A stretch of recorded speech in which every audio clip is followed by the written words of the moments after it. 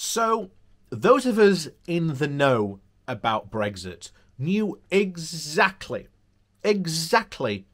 what is happening at this very moment, because there is an attempt by the government, and indeed much of the right-wing media, to try and cover things up.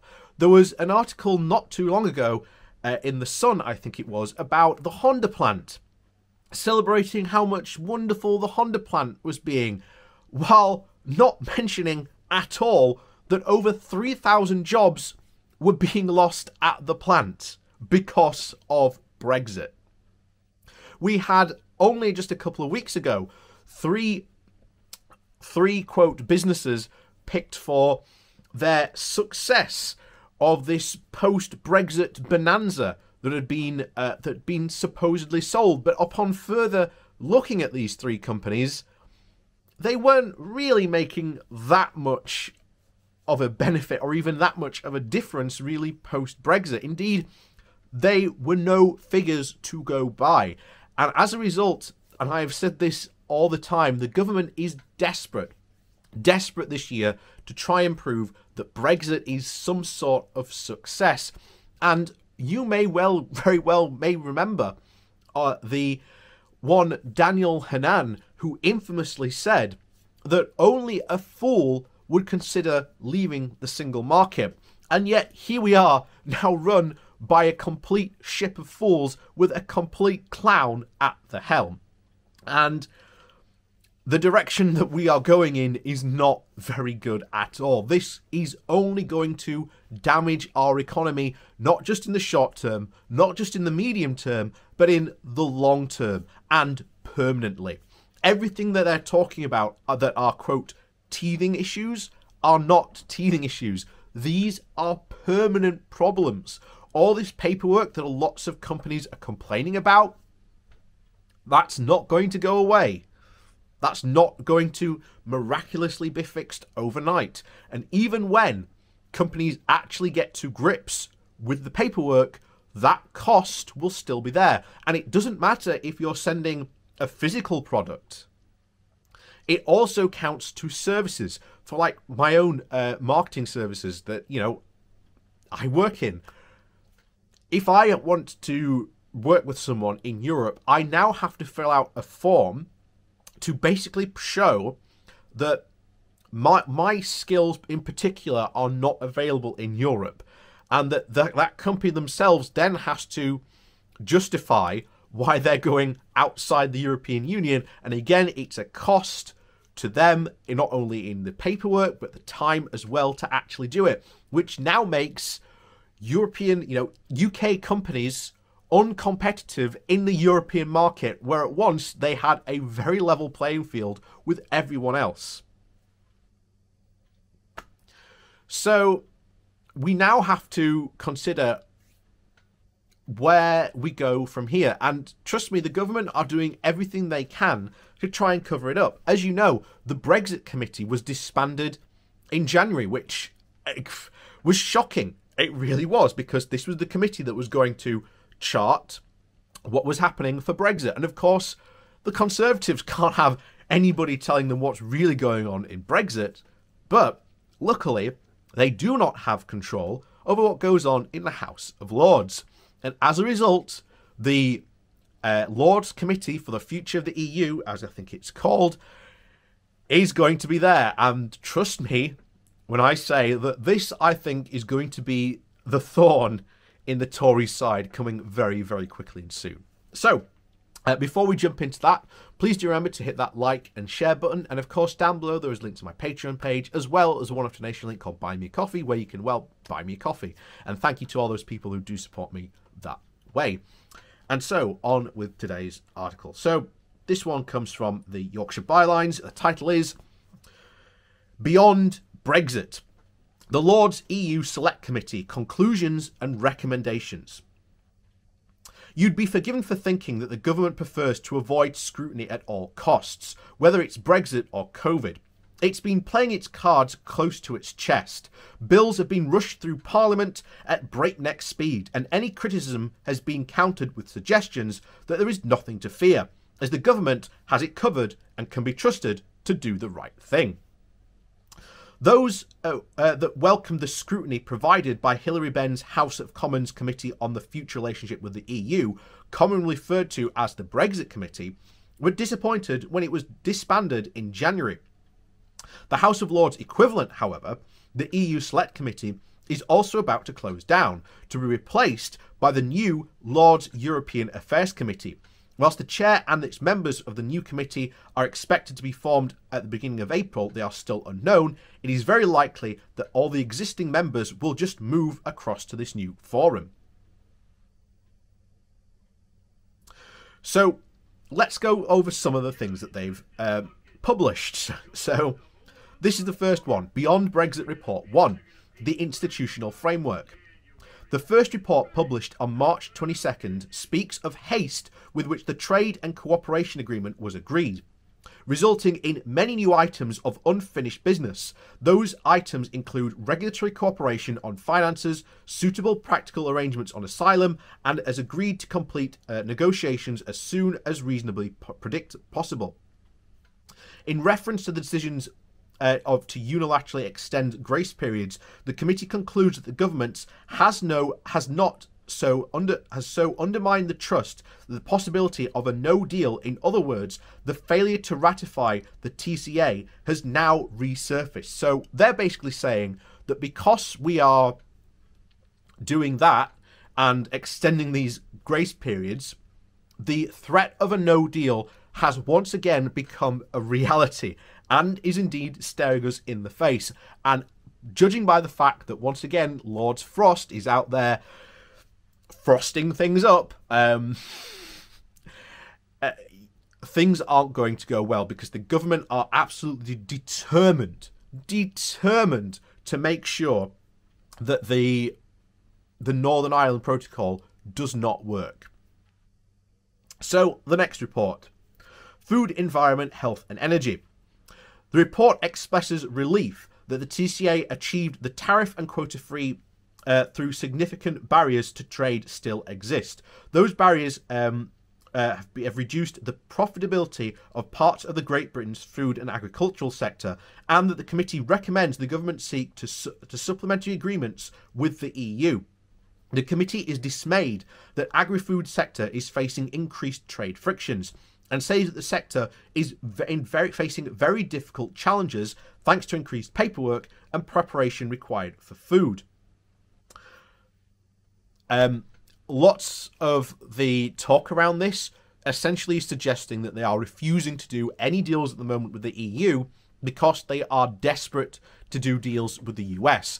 And currently any deals that they might do with the EU may put off, shall we say, significant portions of them trying to get a good deal with the US, because as we've said before, the deal with the US was the golden calf of Brexit. It was the one everyone wanted, the one every Brexiteer talked about how wonderful it would be. And yet, as we've said before, this would only grant us about 1% of extra GDP, which again would replace us nothing of the GDP that we lose from being in the European Union and being in the single market and customs union. You know, that's just basic economics. And as always, when it comes to you strip away any of the political arguments, regardless, remain, leave, whatever, and you simply look at the cold, hard economic numbers, it does not make any sense for Brexit at all. Of course, on fisheries, the committee has disagreed with the government's assessment that UK fisheries will have a 25% more quota in 5.5 years' time, saying that the real figure is just 16.6%, and that the species whose quota will increase are not necessarily those of value to the UK fishing industry.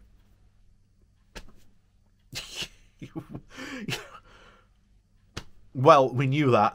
We knew that was coming. On the health, the committee appreciates the new arrangements for UK citizens when travelling, as well as tariff-free exports for medicines and medical equipment. But regarding staffing issues in the NHS and social care that have been exasperated by the pandemic, the committee sees no evidence of a credible plan from the government to address the shortage. Although it supports measures to encourage more homegrown care workers, it says that such measures will take years to materialise and the need currently is immediate. Again, doesn't look good for that one. So, report 3, trade in services. With the service industries accounting for around 80% of the UK's economic output in 2019, they are completely central to the economy. And the report says that whilst the TCAs is preferable to no agreement, significant challenges remain. The financial sector contributes over 132 billion to the UK economy. That's about 6.9% of the total economic output and more than 10% of the UK tax receipts. The exit from the passporting regime has already resulted in the move of activity and jobs to the EU, which in time may lead to further export of people and assets. And we've seen today that the Bank of England is now asking for these companies to seek permission from the Bank of England to leave. And here's the thing, they don't have to get permission from the Bank of England if they want to relocate over to the EU. You know, they do not have to ask its permission at all. So, again, another fabulous Brexit benefit. I thought everyone was meant to be coming here. Why are we seeing all these financial institutions leave the UK?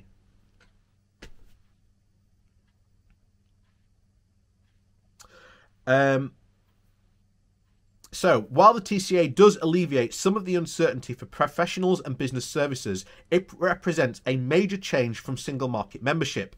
UK service providers are facing a patchwork of complicated rules which act as a barrier to trade, hitting smaller businesses the hardest. Tourism and travel sectors will be particularly hard hit by undermining opportunities, especially for young people. What a surprise. The lack of recognition of professional qualifications is disappointing, and this could affect many sectors. The committee urges the government to seek an arrangement with the EU to resolve this issue. The report does not recommend divergence from EU regulation for divergence's sake alone, nor alignment for alignment's sake as well. The creative industry sector was worth over 100 billion in 2019. And it grew twice the rate of the rest of the UK economy and employed over 2 million people. Beyond the financial benefits, the committee notes that the thriving creative industry sector brings a sense of pride, community and joy, as well as promoting UK values and soft power abroad.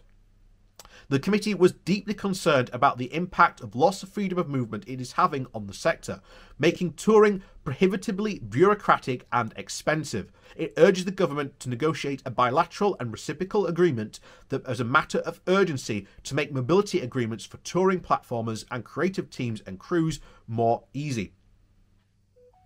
On research and education, the committee also respects the government decision not to participate in the Erasmus scheme and draws attention to the shortcomings of the replacement touring scheme, namely that it makes no provision for inbound student mobility and does not cover tuition fees or travel costs. It also expresses concern about the costs of the new scheme and says that there are significant gaps in the current proposals.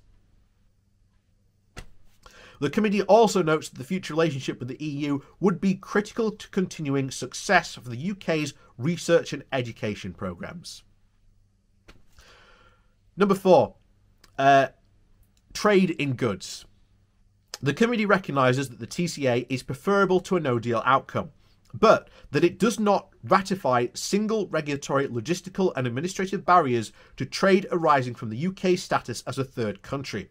It suggests an ambitious approach to trade with the EU and urges both parties to work together in a spirit of cooperation and openness. The government's comment to maintaining high labour and social standards is welcome, and should any change to these standards be considered in the future, the report recommends caution, transparency and consultation.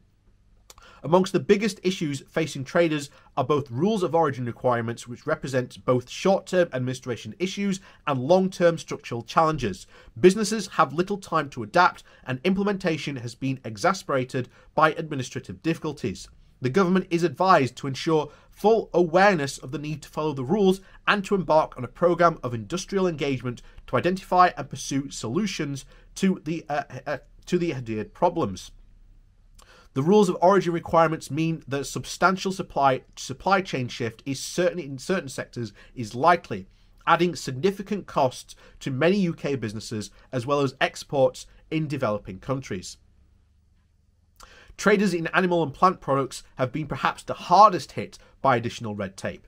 Many of their products cannot be stockpiled and therefore face the most stringent of checks. Physical and sanitary and phytosanitary measures could become a permanent barrier to trade, unless both parties can agree to mitigation to the current scheme.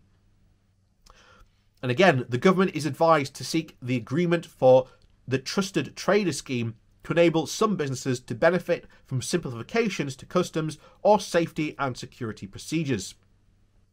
The funding for development of physical customs infrastructure has been insufficient, and further funding should be released before checks are imposed. The government must adopt a pragmatic approach in border inspections as new requirements are phased in. Nothing is surprised there. So Brexit Report 5, Policing, Law Enforcement and Security. The final report was published on the 26th of March and welcomes provisions for sharing of passenger record data between the UK and the EU and for continued UK access to EU databases covering fingerprints, DNA, criminal records and agreement on extraditional arrangements. They are also welcome comments to the rule of law and the European Convention of Human Rights, described as essential elements of the TCA, and data protection rights. Should the UK decide in the future not to stay aligned with EU data protection rules, the agreements could be suspended or even terminated, which is hugely important for my specs especially. The committee notes that it is unavoidable. Unavoidable consequences of the agreement that if it is no longer provides the same level of collaboration as when the UK was an EU member state. The influence and leadership the UK previously enjoyed in shaping instruments of EU law enforcement and judicial cooperation have ended. One of the most significant consequences is the loss of the Schengen Information System and the real-time access to data it provided. This data included person objects of interest and wanted or missing persons. The committee says there are many reasons to be cautious about drawing conclusions as to the effectiveness of the TCA in practice, noting that many of the provisions of the agreement are detailed and complex and untried at the moment. So, that is a big loss to us, not being in that. So what does this all really mean? So, what comes across time and time again in the 5 reports is the fact that there is still much work to be done. The importance of maintaining good relations with the EU cannot be understated. Recent UK government actions have caused considerable frictions and are counterproductive for a good working partnership. The government must make every effort to undo the damage and rebuild trust and goodwill between the two parties. And I don't think that's going to happen, especially with this government. It is going to do everything it possibly can to try and damage this relationship as much as possible because it wants to try and pretend that the EU isn't there while focusing on the fantasy land that it's built for itself. And sooner or later, as always, fantasy is no substitute for reality. And reality always wins in these types of situations, and sooner or later there are going to be a lot, and I mean a lot, of the Conservative Party that are so angry of what these current members in the Parliamentary Party have done to their businesses. There is going to be